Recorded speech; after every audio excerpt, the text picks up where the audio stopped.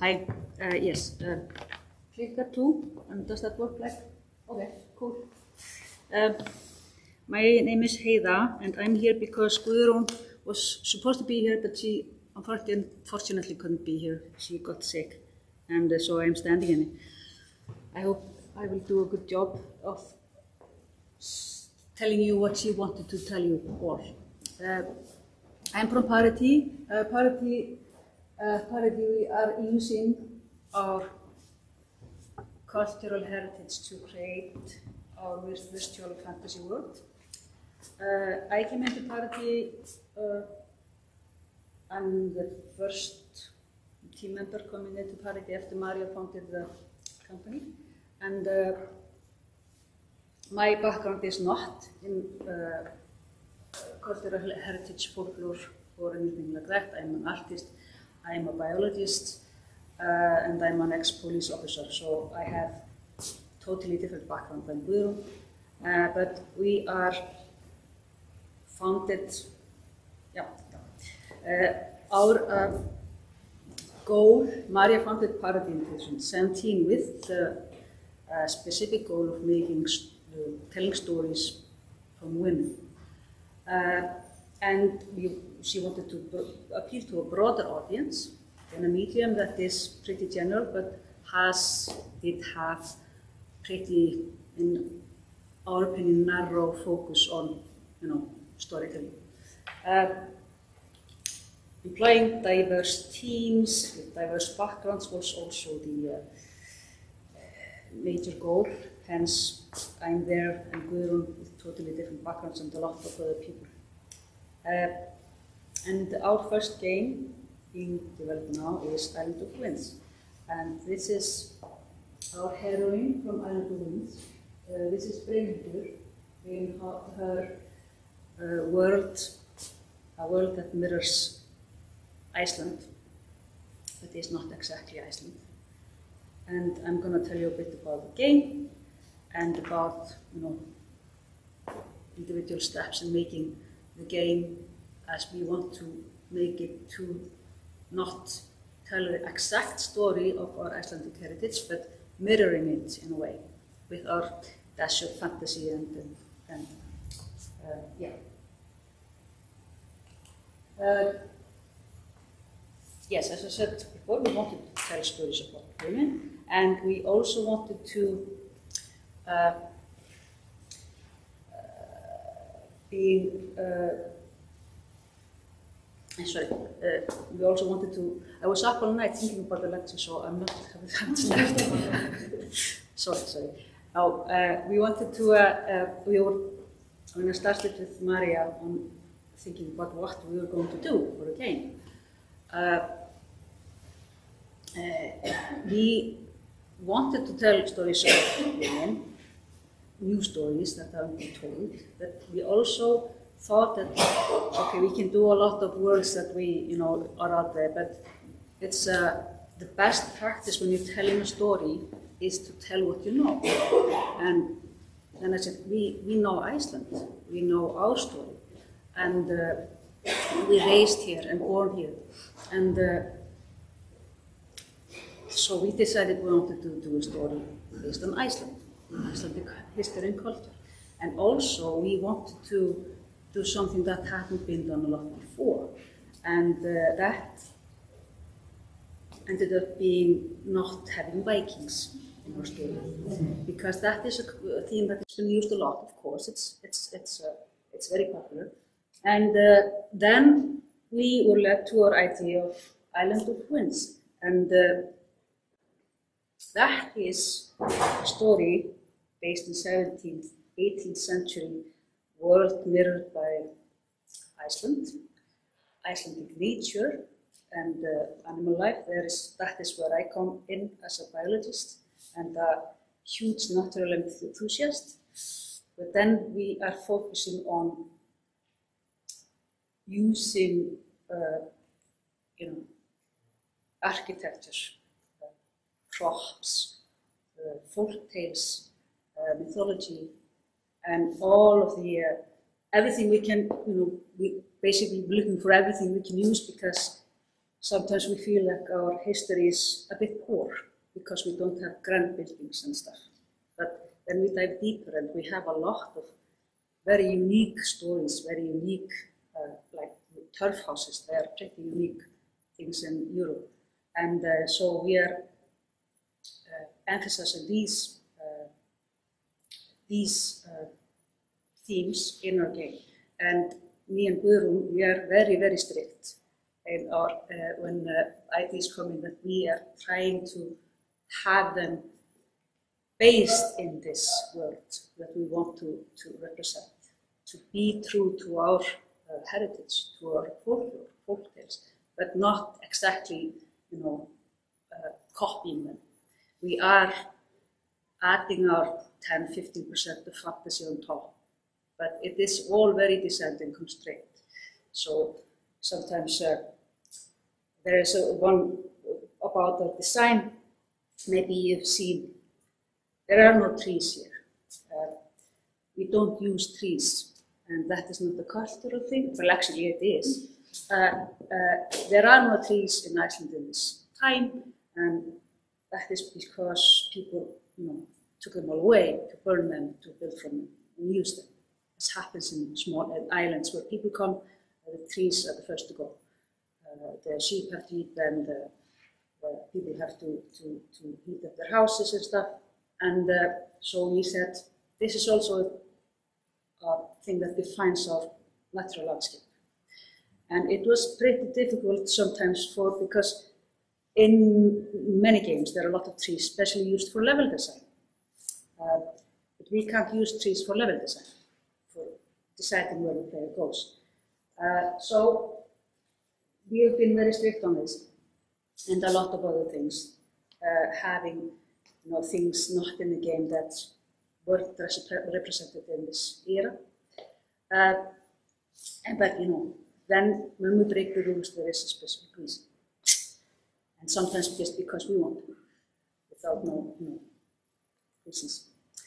As I was saying, this is about this. We chose the 17th and 18th century mainly because Maria was very interested in magic and the galdrabrennur, the magic fever in Iceland in this time, and mostly because there were mainly women that were hurt by that. And then we are celebrating art and crafts and magic. We have real-life objects in our game. I'm going to tell you about that later. And we have mythical creatures and folk tales being retold as folk tales are,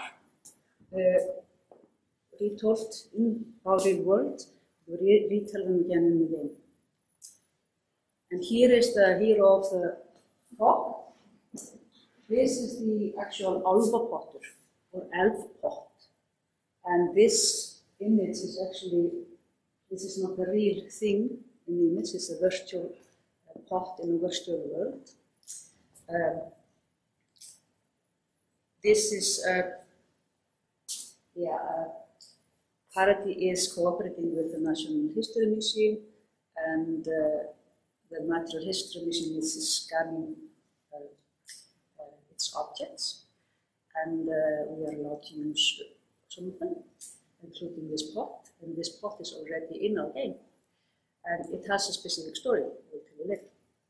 And to be able to do this means a lot to our team and our story, having real-life objects with their own history in a game that we can even, retell or, adjust the telling of is a huge thing for us. And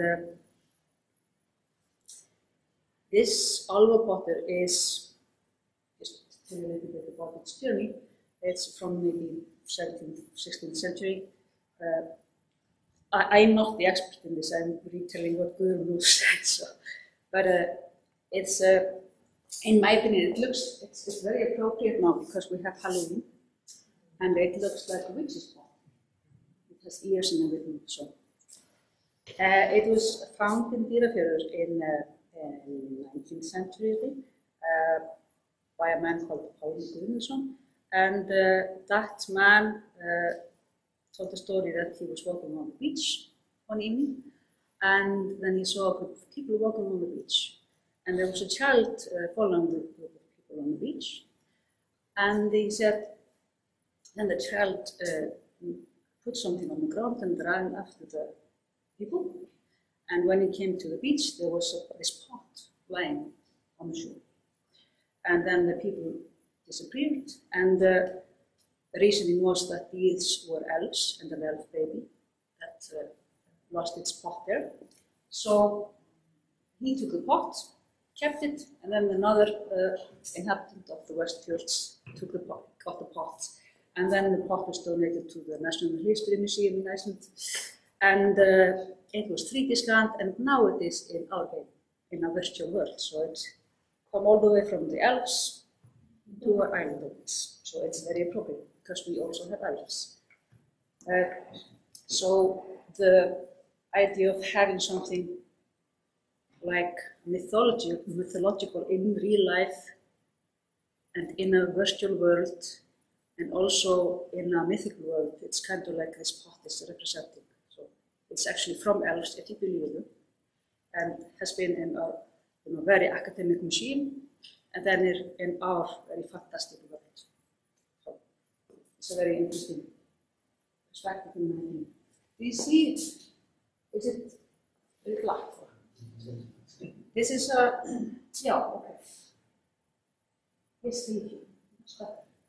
This is a screenshot from within our game. And as you see, the pot is there by the fire.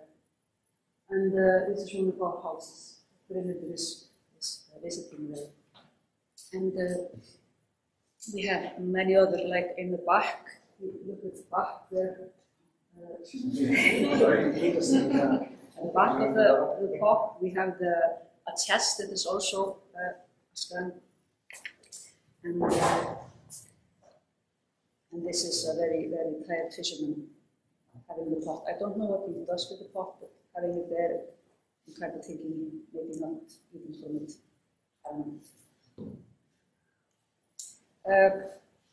What we are going to do in our game, our plan is to create our own in-game museum with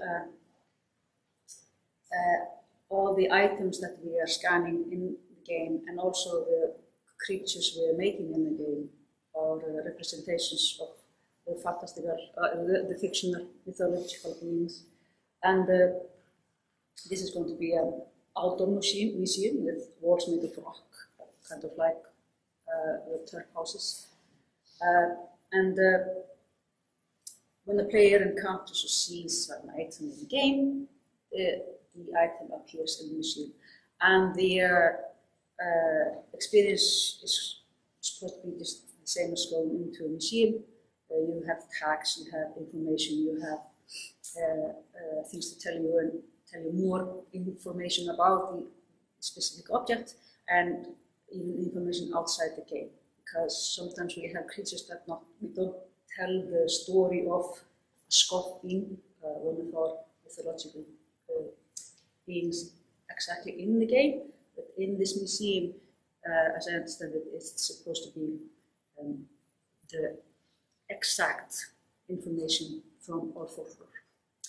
And so you can get a deeper understanding of all the creatures and assets.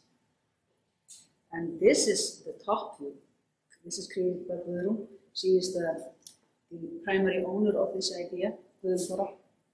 This is her idea of how it's going to look. This is the top perspective. And I think it looks amazing. It's all circular, and this is probably the main thing I want to look at in the game. But I looked at a lot of stuff in the game already, but not this. It's not made yet. So. But yes, the plan is to have all the creatures in the houses and props we put in the game in this museum. And